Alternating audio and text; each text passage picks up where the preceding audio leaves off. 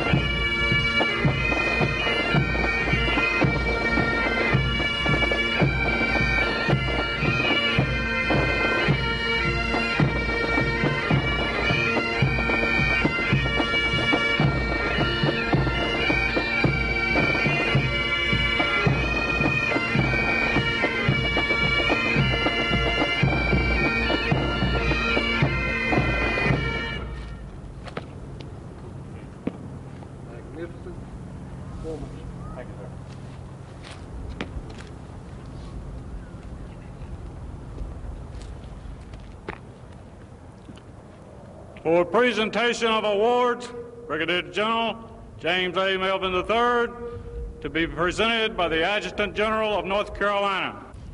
Citation to accompany the award of the Legion of Merit to James A. Melvin III. Brigadier General James A. Melvin III distinguished himself by exceptionally meritorious conduct in the performance of outstanding services to the United States as Commander, North Carolina Air National Guard, Charlotte, North Carolina, from 1 October 1986 to 14 February 1993. During this period, General Melvin's comprehensive knowledge of the military, his insight into problem areas, and his ability to effect full utilization of all available resources significantly enhanced the readiness capability of the North Carolina Air National Guard and served as an example for others to emulate. He professionally represented the North Carolina Air National Guard both at the state and national level. The singularly distinctive accomplishments of General Melvin culminate a long and distinguished career in the service of his country and reflect great credit upon himself, the Air National Guard, and the United States Air Force. Given under his hand this 30th day of November 1992, signed by Philip A. Kelly, Director of the Air National Guard. Department of the Army. This is to certify that the Secretary of the Army has awarded the Army Commendation Medal to Brigadier General James Alexander Melvin III, North Carolina Air National Guard, for exceptionally meritorious service as Commander, North Carolina Air National Guard during the period 1 March 1989 to 1 February 1993. Brigadier General Melvin demonstrated exemplary leadership and professional competence in all facets of joint operations. His noteworthy support has significantly enhanced the combat readiness of the Air National Guard. His personal involvement in the Air Liaison Officer Program has produced a role model for others to follow. Brigadier General Melvin's commendable performance of duty is in keeping with the highest traditions of the military and reflects great credit upon himself, the North Carolina National Guard, and the National Guard of the United States. Given under my hand in the city of Washington this 13th day of November 1992, signed by Nathaniel H. Robb, Jr., Major General, North Carolina Army National Guard, Adjutant General, and Michael P. W. Stone, Secretary of the Army. The state of North Carolina, to all who shall see these presents, greetings. This is to certify that the Governor of North Carolina, authorized by North Carolina General Statutes, has awarded the Distinguished Service Medal to Brigadier General James Alexander Melvin III, North Carolina Air National Guard, for exceptionally meritorious conduct as Commander, Headquarters, North Carolina Air National Guard, during the period 2 April 1988 to 14 February 1993. Brigadier General Melvin displayed comprehensive knowledge and insight into problem areas with an ability to effect full utilization of all available resources. Given under my hand in the city of Raleigh this 13th day of November 1992, James G. Martin, Governor of North Carolina. State of North Carolina Department of Crime Control and Public Safety, Office of the Adjutant General, Raleigh, North Carolina. Special Order G-27. By direction of the Adjutant General, State of North Carolina, COL Charles D. Burnfield, 270-386450, is appointed Commander, Headquarters, North Carolina Air National Guard, 5225 Morrisfield Drive, Charlotte, North Carolina, effective 7 February 1993, by order of the Secretary, Irvin R. Ellington, Jr., Colonel, North Carolina Air National Guard, Deputy Chief of Staff for A&G.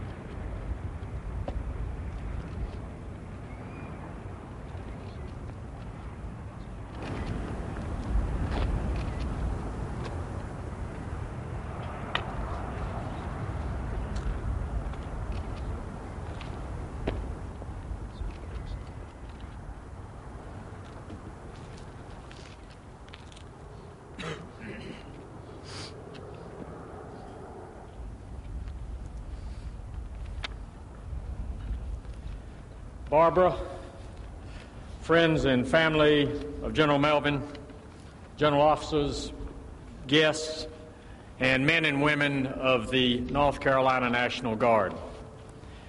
We gather here today for two purposes. First, to conduct a change of command, which we have just completed. Through the ages, leaders of great armies, standing before their warriors, have handed over the reins of command to their successors by passing the colors. This is a visual symbol of the transfer of authority and allegiance to the new leader. Today, the new leader is Brigadier General Charles Burnfield, a top quality officer, highly competent pilot, superb leader and manager. Formerly the commander of the 145th Tactical Airlift Group and the 156th Tactical Airlift Squadron and the deputy commander for maintenance. He is well qualified to assume these duties.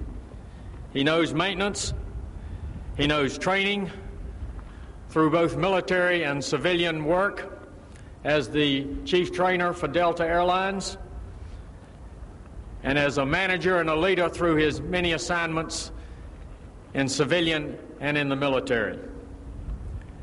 We welcome Chuck and Sandy into this new command. The Air National Guard is in good hands. The second reason we're here today is to honor a great citizen soldier upon his retirement. Brigadier General James A. Skeets Melvin III, a man who for 38 years has served his community, his state, and his nation with distinction. The three awards given today ably tell the story. The Legion of Merit is the top federal award that is presented to a National Guard officer in peacetime. This was presented for his long and distinguished career to the Air Force and to the Air National Guard. The second is the Army Commendation Medal, and this is unique here today. This is the first ever to go to an Air National Guard officer in North Carolina. This was given in recognition of his extraordinary efforts to promote cooperation and coordination between the North Carolina Air National Guard and the Army National Guard, and thereby increasing the readiness of both organizations through joint operations. The third award was the North Carolina Distinguished Service Medal.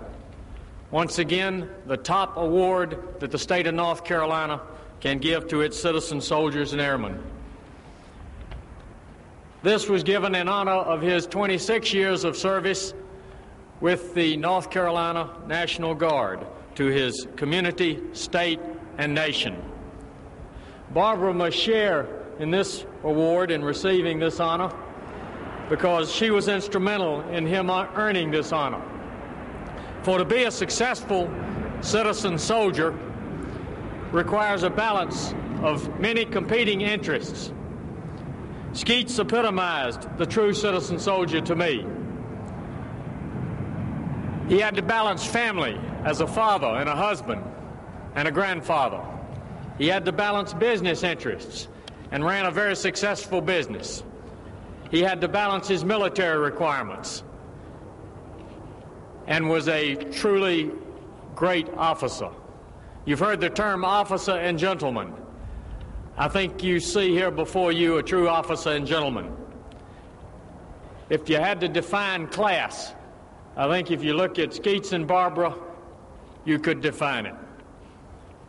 He was a superb pilot, a leader's leader, and a true professional. He had the complete confidence of the governor, of the Secretary of Crime Control and Public Safety, and of the Adjutant General at all times. There's no question in anybody's mind who ran the Air National Guard while General Melvin was the commander. He was clearly in command in a quiet but firm manner and ran the organization superbly. Now, after 42 years in uniform, starting at the Citadel, I know it's going to be difficult to adjust to the change, but the difficult has never been a problem for Skeets. We wish you and Barbara well. Come back often. And on behalf of a grateful state and nation, thank you. General Melvin.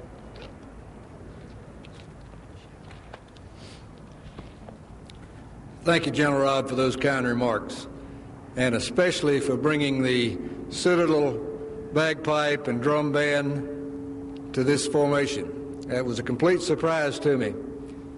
I played in the Citadel band, marched in President Eisenhower's inaugural parade. I predated the pipes and the drum corps, and I'm sorry to say that. General Mark Clark brought the pipes and the drum corps there, but it was a tremendous surprise to me, and gentlemen of the Corps, thank you very much for coming. It's a tremendous surprise, and it touches my heart. If I have had any success at all, it is because of a family that gave me total support, total love, and a man cannot survive and succeed in this world without that. It is because I had total support from the Adjutant General of North Carolina. When I was wrong, he told me. When I was right, he supported me, and we have moved a long way towards making the relationship between the Army and the Air National Guard firm and long-lasting. Finally, I have had the total and complete support of the finest group of people in the Air National Guard, from my senior enlisted advisor, who I think was the best decision I made as your commander, who understood that he worked not only for me, but that he worked for you and had a dual role. And with his support, I think we have done a fairly good job of treating our people well. And finally, I realize that all of this came to me not because of my choosing, because the Lord has been kind to me, and I'd like to acknowledge that. Having said that, I'd like to leave you with a farewell, and if Barbara will join me.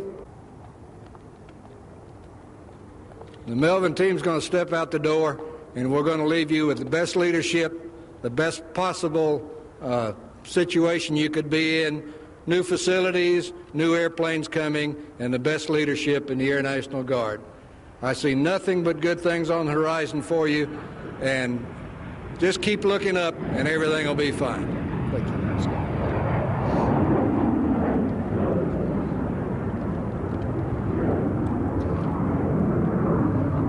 Group 10, hunt!